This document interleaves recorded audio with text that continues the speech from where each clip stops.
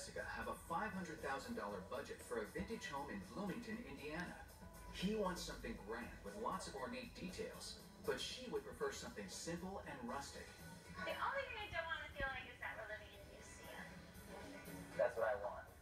So far, they've seen a rustic log cabin in nearby Morgantown that fit the bill for Jessica, and an ornate French Second Empire in Ellettsville that was right up Caleb's alley, but had enough cracks to make the couple worried about its structural integrity. So now, their agent Jeff has come up with an option right here in Bloomington. We have a beautiful brick Dutch colonial. It was built in 1926, and Jessica, you're gonna like this. Dutch colonial is oftentimes referred to as a barn house, so it's very cozy and it's very sweet inside. I mean, I want to see why it's called a barn house. I love the brick with the limestone windowsills. It's not ornate in a sense, but it has a great curb appeal, so I'm excited to see the inside. So what's the price on this? It's at $575. It's a little over the budget. We've been on the market for a little bit. I think they would work with you on the price. It needs shutters. Put shutters on it. Wow. Nice. Isn't this great? Big open area. Well, yeah, this is gorgeous, Jeff. I love the arched doorways and the woodwork, the stairwell. It's immaculate in terms of how it's preserved. It's not too ornate. It's simple while still being kind of, full of craftsmanship. So this living room runs the entire length of the house. Yeah, it's definitely bigger than most living rooms. I think even modern living rooms. Of course, remember back in the day, quite a bit of the furniture was probably larger in scale. Well, that's how as far as the hutches and cabinets. So one thing that I think is exceptionally interesting about this house is electrical light fixturing. These were new features to homes in the 20s. Yeah, they're pretty. They're very cute little. That's pretty cool. Oh. That's not as good as you get. That's right. Notice the French doors, they have beveled glass that is still intact from the original structure. Oh, wow. These beautiful windows are the original. And there's a really gorgeous built-in here. So this would be a fantastic office. Great office. This is probably your office. They pass through the dining room on their way to the kitchen.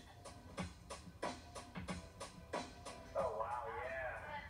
That's a big kitchen. Yeah, isn't this fantastic? This is a kitchen that we've been looking for. I don't love the countertops, but we can worry about those later. Yeah. The appliances are the big thing. It's just one thing, and the appliances are very nice. Very good appliances. It's a great counter space as well, so we save money here. We don't have to really do anything in here. They see a half bath off the kitchen and the backyard. Then they head upstairs to see 4 similarly sized bedrooms, but there's no master suite. And this is the room I would consider the master. You notice the glass doorknobs?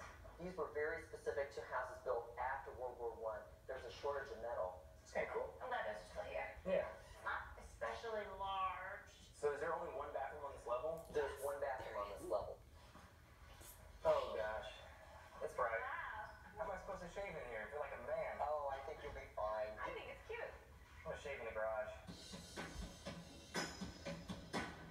This is an immaculate, beautiful house. It has original features too, so we love that. And the style of this house, I think, is also good for both of us. It's, it's very stately, but it's not too extravagant. Yeah, I don't love the outside in terms of the ornate or grand entrance, but I do absolutely love the brick and the limestone. The kitchen's fantastic, so that's one thing we don't have to worry about.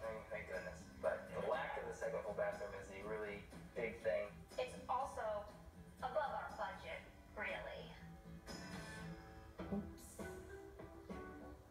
After seeing several possibilities, their choice won't be easy. Since Jessica and Caleb each prefer very different styles, it may come down to which one of them is willing to give in. So it's a lot to think about. I know you'll have a lot of discussion about this, but let me know. We can think about this. I think there were some good aspects. Check out Hunting Vintage Central for more classic homes,